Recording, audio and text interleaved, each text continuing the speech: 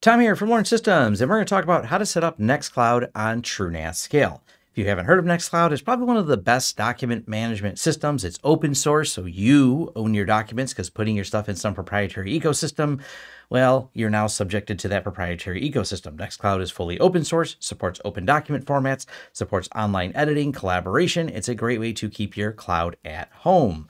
But I will put a big but on this. Even though Nextcloud has gone through security audits, that does not mean there won't be some flaw found in the future. Now, I do believe the Nextcloud team is very on top of this and will maintain the package very well and have an update ready. But are you ready to do an update on this? Part of the planning, if you plan to publicly expose this, is going to be having a plan to keep it up to date. This is something I really hammer home with people who ask me help in assisting set up their Nextcloud for their business because they want to publicly expose it. I'm like, well, then you also, I highly suggest have some type of maintenance plan or contract. And it's not a good way to just avoid costs if you're a small business, because it can cost you dearly if a flaw is in this system. You're not aware of the flaw, you don't update it in time, and your data becomes vulnerable. My suggestion is to put this behind a VPN.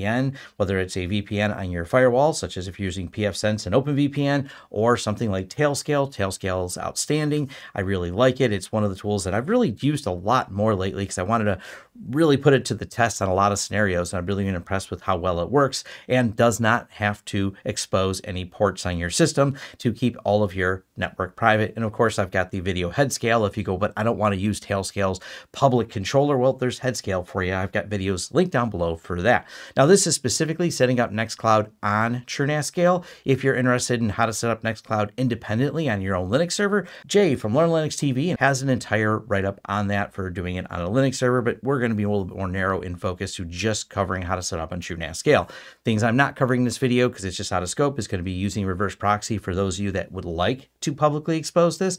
But as I noted before, be careful with what you do and make sure if you decide you're going to publicly expose this that you have a plan. Just want to read it one more time before we jump into the tutorial. All right, let's get started. Now we're doing this on TrueNAS scale 22.12.3.2. First step is creating datasets to store the configuration and the data for Nextcloud. I already have this dataset called app configs. I like to nest all of my application config data underneath one dataset to keep things less confusing and more organized. That is up to you. It is an optional step, but we're going to create this Nextcloud database dataset. This is where the database will be stored, which means we can leave the share type generic. We're not actually going to be sharing it. The standard Unix permission types are going to be fine. Go ahead and hit save. It'll automatically add the extra permissions that are needed when the application gets set up. Then we're going to go back to our root and add another data set. And this is where we're going to store the Nextcloud data itself. So this is Nextcloud data, and this does need some special permissions. So first we're going to set it to apps, hit save. Now we're going to go ahead and click on Nextcloud data, go down here to the permissions, hit edit, and we want to apply owner, apply group, and now we can type www, it'll autocomplete for data, and you notice here now it says owner will be and group will be, and I'll go ahead and apply these recursively, hit confirm. Even though there's nothing in there, it's just always a step I take just in case there is some data in there we need to update, and this will save the ACLs and set the permissions. So www data, group, and owner are there. This is the permissions needed by Nextcloud. From there, we're going to go to apps. And you see I've already installed the Collabora application. There's really nothing you have to do this one, so I already put this installed. If you look at this parameters, outside of changing the password, because the default one is just change me, I left everything here at default. So that's the first app you want to make sure is installed, but there's nothing to change except for the password, so it's not change me. That can be left at default. Now we want to go to the available applications again, and we want to go to Nextcloud, and we'll click install. And this is the official from IX Systems. So Nextcloud certificate configuration. We're going to go ahead and use the default TrueNAS certificate. Default password is change me. Let's make it much more secure by making it change me 123. We're going to go ahead and say yes to installing the extra FFmpeg and SMB client. And next we want to set the Nextcloud storage. So we want to enable host path for Nextcloud data volume storage. And this is where we do the Nextcloud data portion. Then we're going to scroll down here and we want to enable host path for Postgres data volume.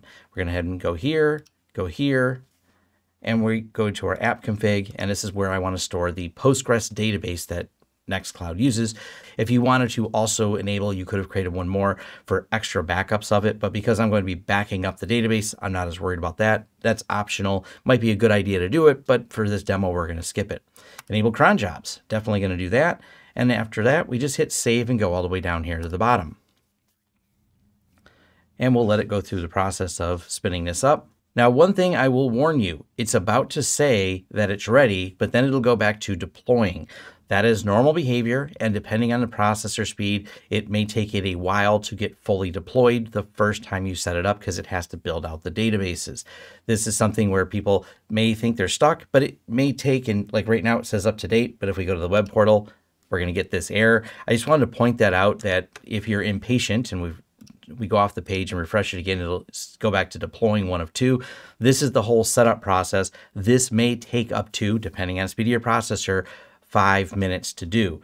In this particular system, which happens to be a Ryzen 3 2200, it takes about 2 minutes to get set up. But just of note, depending on how busy your machine is, this might take a few minutes, and just be patient. All right, I waited about 2.5 minutes, and now the web portal is available, so we can log in.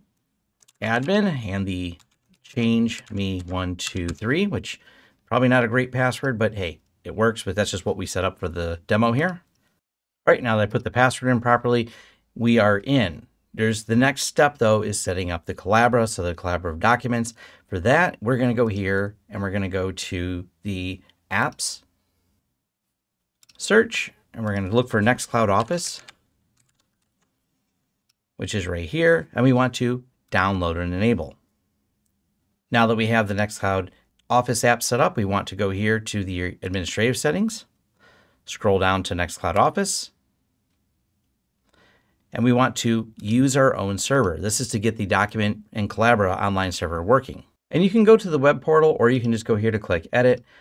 And the goal is to put in the IP address of the server, which is these 192.168.3.8, happens to be my server IP, and the port number. And we have this set with a certificate to the FreeNAS default cert. So that means we're going to use the certificate with it. And we choose that by doing HTTPS 192.168.3.8:9980. And we want to disable certificate verification. And it says Collabora server is online.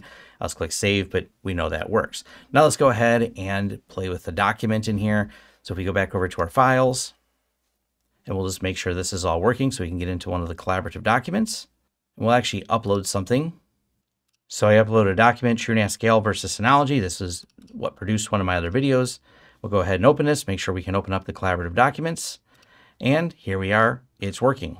Now, there's obviously a lot more you can do with Nextcloud. They have great documentation. I just wanted to cover the basics of getting it set up, creating those data sets. The next steps you would have to do after this is going to be making sure you're backing up those data sets via replication, via copying all that data somewhere, maybe through one of the backups to a cloud provider. There's a lot of different ways you can handle that, but importantly is getting it set up first and then backing it up and making sure you understand and have a plan. One of the other things to note is if you have to reinstall Nextcloud, that you can just point it back at those same data directories and all of your data was there.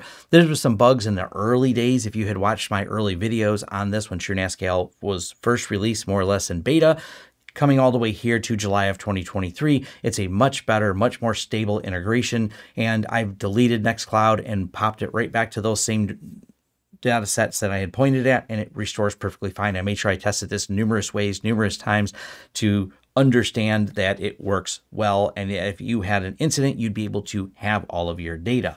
This was sometimes, like I said, a little bit buggy in the early days. So if you would experience that, try it out here in July or whenever you're watching this video, that it's moved and become a lot better of a product.